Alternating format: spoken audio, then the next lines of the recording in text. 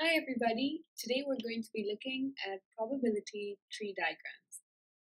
So basically these tree diagrams are visual representations of the possible outcomes of an event.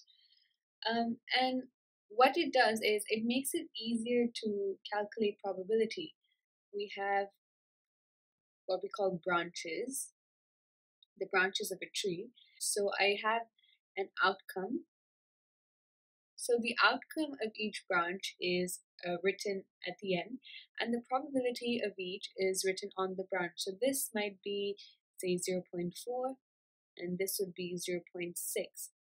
So a speciality of these branches that you need to know is that the sum of the probability of these two branches is always equal to 1.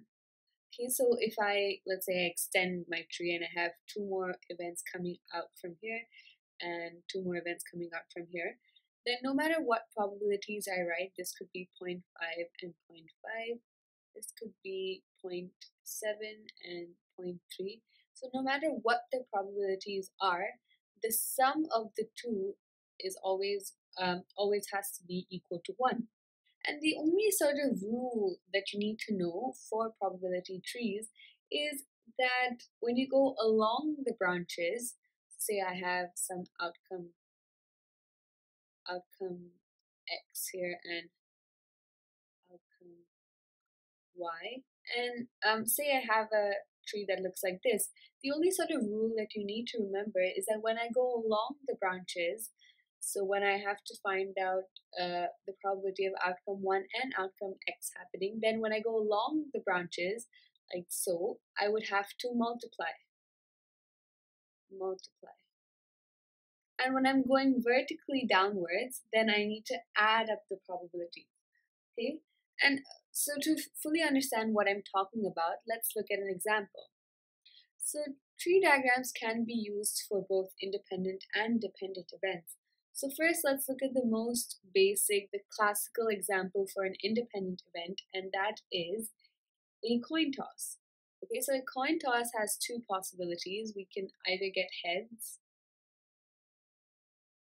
or we can get tails. And each coin toss is independent. The outcome of one does not impact the outcome of the other.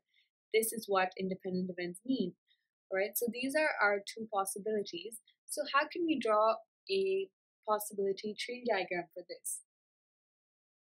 We would start on our first toss, and the first toss can have either heads, we can either roll a heads, we can either flip and get a heads or get tails, right? So these are the two outcomes or the two possible events.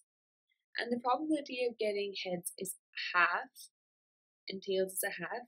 You can write your probabilities in fraction form or with decimals, it doesn't matter.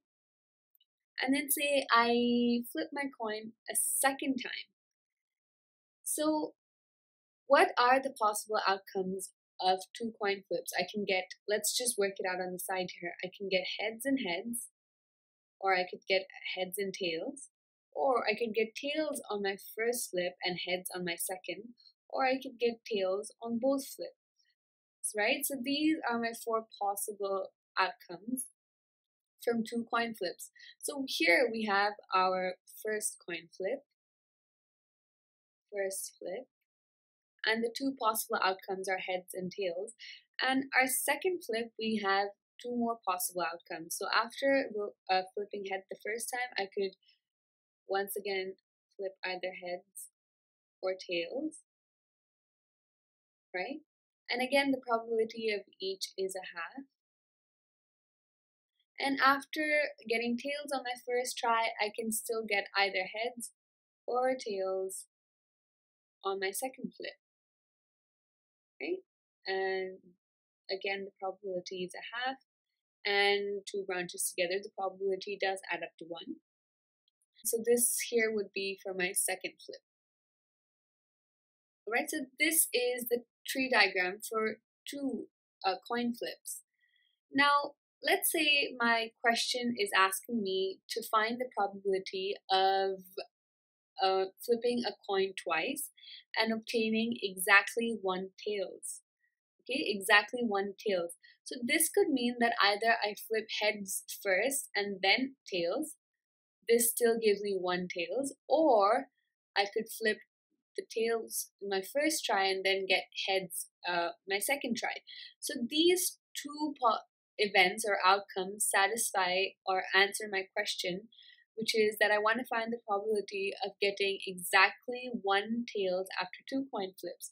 So I need to find the probability of these two events. Now, how do I do that using my tree diagram? So we identify which events we want. We want the event of getting exactly one tails, which is first getting a heads and then a tails, this one, or first getting tails and then getting heads, which is this one. Okay, so to calculate the probability of each, let me just quickly go back here. The rule we said is that if we're going across branches, we have to multiply. So the same thing here. When I go across branches to first in heads in my first flip and tails in my second across, I have to multiply. So the probability of getting heads and then tails is going to be a half times a half.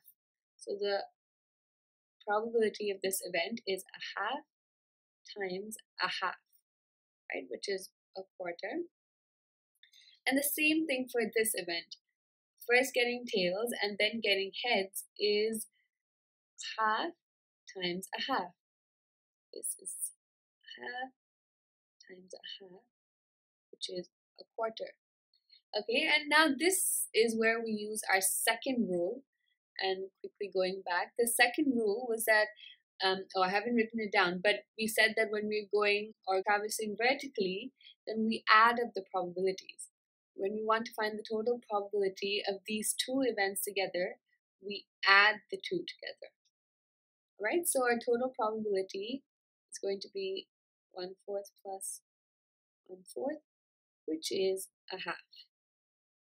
Okay, so this is the answer to the question, and we can see that it makes sense because just looking at what we've written here, two events out of the four possible outcomes satisfy our condition, getting exactly one tails.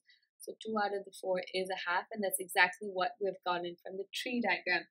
And you may think that, what was the necessity of drawing this and then getting a half when I could have directly just written down all the events or outcomes of my sample space and easily obtained it like this. And you're right, for this example, it would just have been easier to list down all the outcomes and then find the probability from that. But what if the question is, after 5, 6 flips? Then it becomes hard to keep track of all the probabilities, or maybe not for coin flips. For dependent events, for example, tree diagrams are more suited or make it easier to solve the question. So it really depends on what kind of question you're looking at. Okay, so I hope this was helpful, and thank you for watching.